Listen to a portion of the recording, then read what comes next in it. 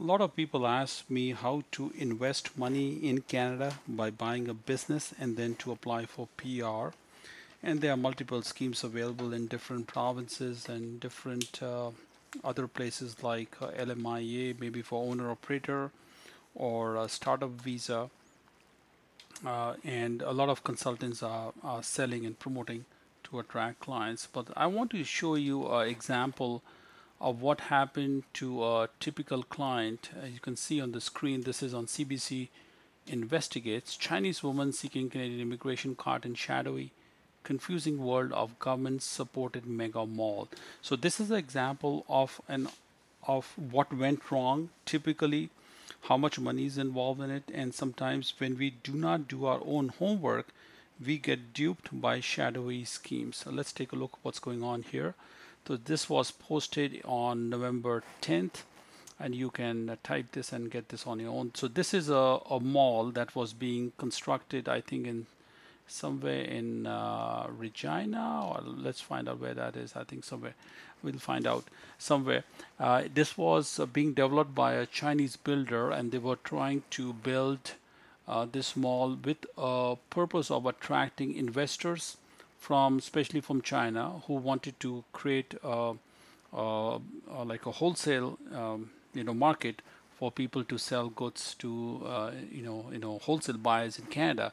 And for this, they were clearly saying that if you invest here, if you buy a store here, then it will, go up to the PR through nomination through SINP. So let's take a look. A Chinese woman trying to gain PR in Canada through the purchase of a unit wholesale on the outskirts of Regina. This is Regina. Caught himself. Da, da, da. Amber Zhang, a 45-year-old Chinese national, say in 2017, it's been 2 years, to be persuaded by a global trade and exhibition center because it was promoted by Saskatchewan government. So this is Amber Zhang. This is the client, I think, who's telling her story. And she planned to open a wholesale store, setting security, which through immigration consultant based in Vancouver. Global Fortune told her would lead to PR, but it never did happen. Zhang also said her consultant told her that she would not even have to live in Saskatchewan or personally run the business. This is wrong. You have to live. Many people also ask me, I mean, how long do I have to live there? Can I just run out after 6 months or 1 year? I say no. The law says clearly you must show intention of living in that province. So, and the second is when you buy a enterprise, when you buy a business, you have to personally run the business. You cannot outsource it to somebody else. All right. So this is a requirement, but I guess they were not explained earlier. However, arrangement like that is against the rules. So entrepreneurial category of SINP requires applicants to actively run their own business and live in the province. Zhang said her confidence was boosted by Global Fortunes Online, which described as GT's zero risk investment immigration project. Look at this thing. I think this is one what triggered address. That is government recommended. Zhang said Global Fortunes owner Venda Yang told her because this project is supported by government, it cannot be refused, which is wrong. Saskatchewan lawyer Clark who's worked on a whole lot. Okay, that's fine. Let's look at the money. How much money is being spent here? On March 17, 2017, Zhang paid Global Fortune $80,000. Wow, for the immigration application. And normally when I ask clients, my fees is, for example, 5,000, 10,000, maybe in that range, and say, whoa, that's a lot of fees. And somebody here paid $80,000 for the immigration application for this entrepreneur, and paid Brighton View a 50% deposit on 250,000 unit. Okay, so the unit was $250,000. They paid 50% to get started, and then they wanted to buy a store in this mall. So things didn't work out, and contract was said if the application was rejected by the immigration, she would receive a full refund of a deposit, of course. Application was denied earlier this year. Instead of receiving a refund, Zhang found herself in the web. Blah blah blah. So this is a scam. They said this is a scam. She filed a complaint. Okay, that's fine. And this is there was an exploratory visit. I think she is visiting all those places here, the capital, the PC and Cornwall Center or something. Wholesale immigration wall. According to Government of Saskatchewan website, SINP's business focus immigration program is designed to attract entrepreneurial talent to the province, of course. So this is a 80,000 square foot building at the GTA has 120 units that soon will be in it has, so it's supposed to be having a lot of Chinese made products from beauty supplies to home improvement products to auto parts. Virtually every store will be run by a Chinese national, hoping that the business will qualify for the Canadian PR. That's the problem. These schemes don't fly, and so this was modeled after the successfully wholesale market in China. One of them, Yiyu near Shanghai, is built as the largest market of wholesale.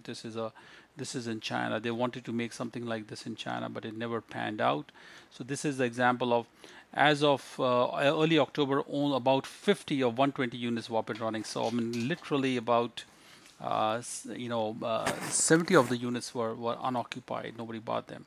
So people have stores like this inside, and this is how they were, somebody was selling.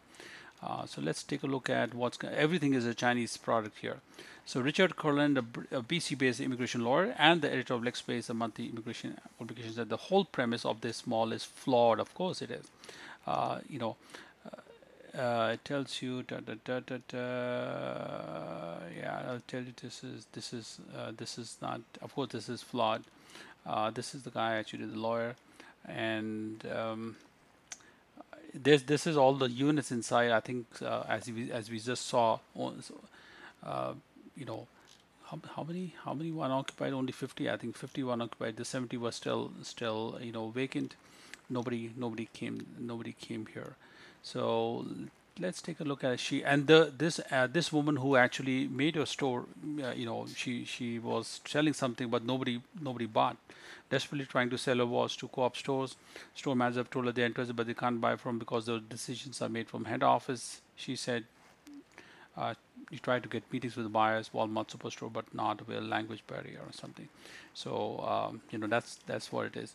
But the brochure that was prepared by the immigration consultant and other people who were selling this, they said clearly that the SINP government was a strong supporter of GTEC. That's why how a lot of Chinese people thought this is a government partnered program, and then that's how they came in. All right, so uh, on an article which was in February 2017 on China-based finance website said GTEC is an immigration project managed by the Saskatchewan government. It provides a fast and efficient. No, this is all misleading, and you can see the result of what's going on. So these are all these people. I think this is the owner in the middle here, and other people are just maybe on board. They're trying to sell, trying to construct the building, and then of course sell to bring in Chinese investors. So government support persuaded Zhang to buy in. This is all BS. All right. So all these people I think they were working in this company, and you can see, they look like respectable photographs, but immigration is a totally different matter. Zhang was told she would not have to run our business. This is something what I want to talk about. Zhang was persuaded by Global Fortune sales page. The company told her Saskatchewan is the easiest place in Canada to get PR. In a message to Zhang on WeChat, Global Fortune rep Kathy Hugh described immigration program. Basically, there's no requirement, very low hole. And this is all misleading. Many people think that once we throw in the money, whatever money they're bringing in, that's it, and the immigration is set. It doesn't happen that way. Consultants make a lot of commission by selling real estate, and by immigration application, but there's absolutely no guarantee that the application will be approved. So be very careful. All right, let's take a look. And this is all on Chinese messages on their website. They're trying to bring in investors, and that's it. So in early 2000, Kathy Hu for Global Fortune told Zhang on WeChat that she would not have to run her own business. This is wrong. I mean, of course, how can that be? I mean, that is wrong. So let's take a look. The company, the immigration company, and other people. I think there were some other maybe business planners. Ailerons Consulting was founded by Zion Bai, who's leading and that's all it is. HR, website development, market research, strategy planning, supply due diligence, support exposed solutions, and we got all kinds of information here and sales pitch from reality. So nothing really happened. When she arrived at the GTA on an exploratory visit, I found the place was very desolate. There's nobody there. My first reaction was the company promote is quite different from the reality.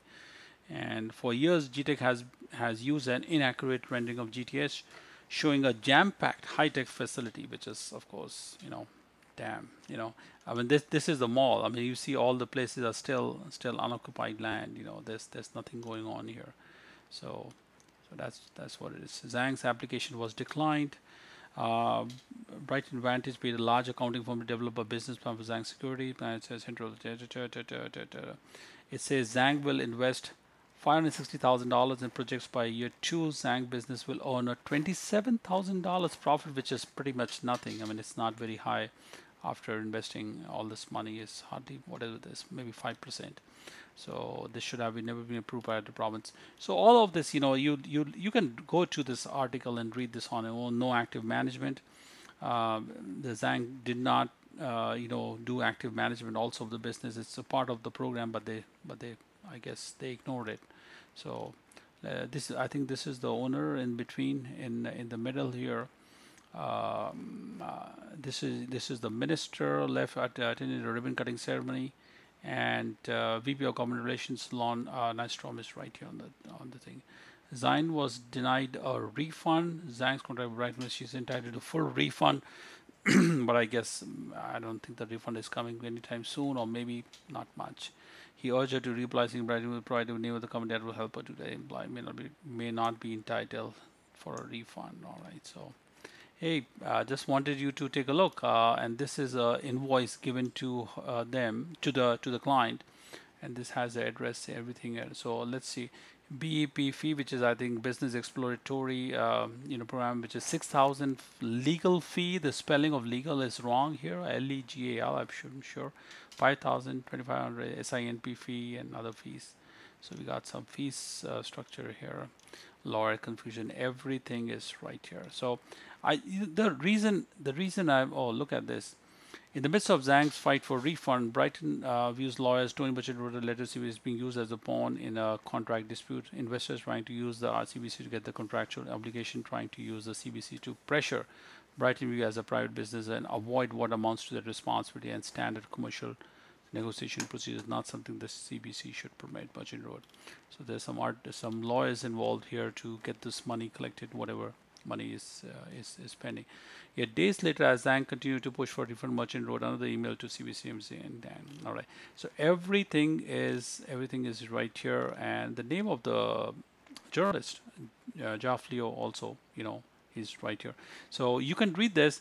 The reason I'm showing you all this is because this is an exhaustive report on CBC, and I think it is worthwhile to understand